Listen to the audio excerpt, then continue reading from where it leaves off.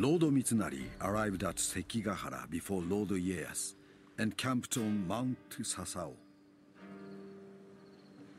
During the night, Ieyasu's men made a difficult journey around Mount Nangu and entered Sekigahara, all the while hidden by a heavy mist. Such was the mist that leading units on both sides accidentally and briefly clashed. As the mist burnt away, I could see Lord Ieyasu's command post set up at the foot of Mount Nangu.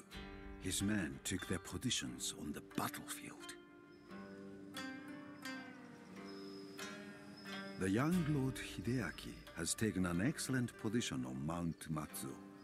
However, there are rumors of a plot by Hideaki to betray Lord Mitsunari.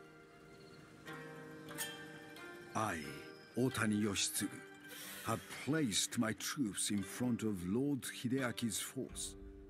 I'm concerned that other betrayals and insults will bear fruit. Will Lord Shimazu fight after the insults he endured from Lord Mitsunari? Only time will tell.